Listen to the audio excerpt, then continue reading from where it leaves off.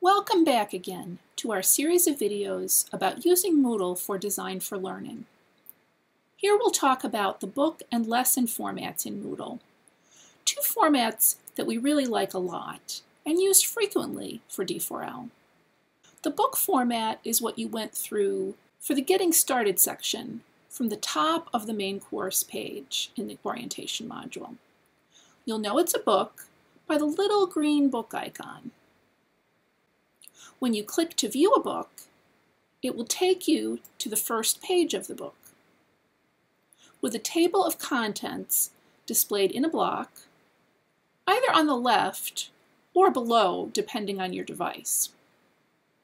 We recommend that the first time you go through a book, you use the arrows on the bottom right to go through every page in order.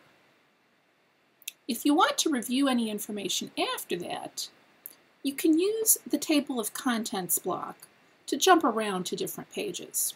Sometimes you'll see that in the table of contents, pages will be grouped into chapters.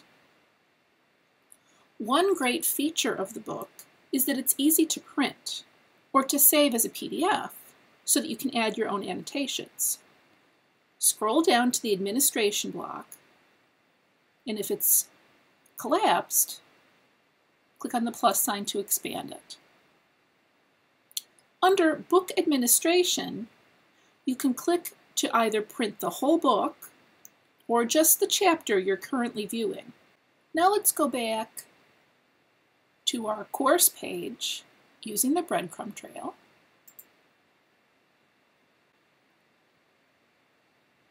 And we'll take a look at a lesson. The lesson format is what you used to get to this video in the first place. The icon for this is a little flowchart with 3 blue boxes. This format is a lot like a book, but also lets us add challenge questions so you can check as you go and make sure you're understanding everything. Again, we recommend that the first time you go through a lesson, you use the buttons at the bottom of the page to go through every page in order. If you want to review any information after that, you can use the lesson menu block to jump around to different pages. There will usually be one lesson per week with an advanced organizer at the beginning. For this week, it's called Starting the Tour of our Moodle, and a summing up section at the end, followed by a list of additional resources. As you've already experienced, after some pages, you'll find a challenge question that you have to answer before moving on to the next page. For the lesson to be checked off as completed, you'll have to try all the challenge questions for the lesson.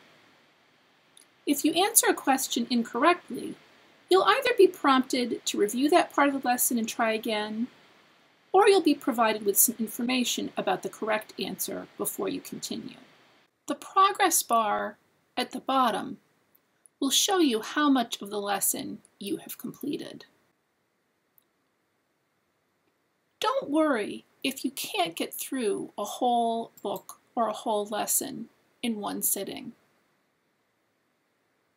With the lesson, when you return to it, it will ask if you want to pick up where you left off and take you right there.